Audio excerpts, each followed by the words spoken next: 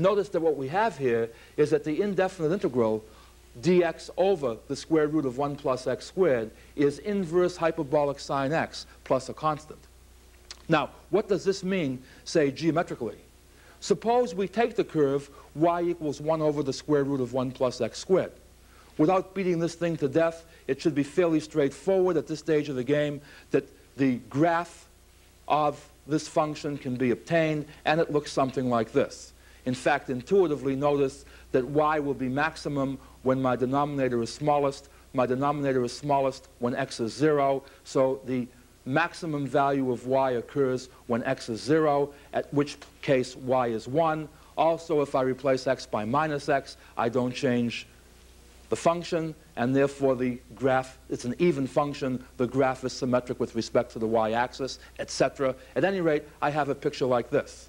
And now suppose I want to find the area of the region R, where R is bounded above by this curve, below by the x-axis, on the left by the y-axis, and on the right by the line x equals t. The area of the region R, which is a function of t, is given by what? The definite integral from 0 to t dx over the square root of 1 plus x squared. The point is, I could, as we talked about in the previous block, try to evaluate this as the limit of a sum, in other words, an infinite sum, and go through all sorts of work to try to do this thing. But the first fundamental theorem tells us in this particular case that this particular area just turns out to be the inverse hyperbolic sine of t. In other words, notice that a non-trigonometric region has as its answer an inverse hyperbolic trigonometric function.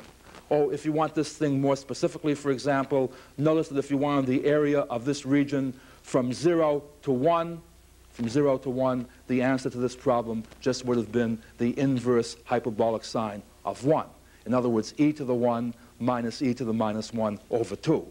In other words, notice how e sneaks in to a problem which basically doesn't seem to have any relationship to e.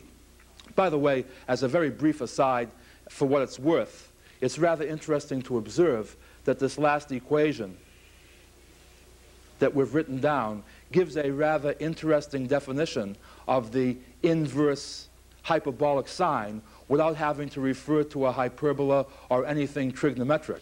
In other words, notice that the inverse hyperbolic sine can be defined as an integral, which is what we've really done over here. But again, that's just an aside. The main point that I wanted us to get a hold of over here was the fact that you solve non-hyperbolic functions conveniently if we have mastered the hyperbolic function.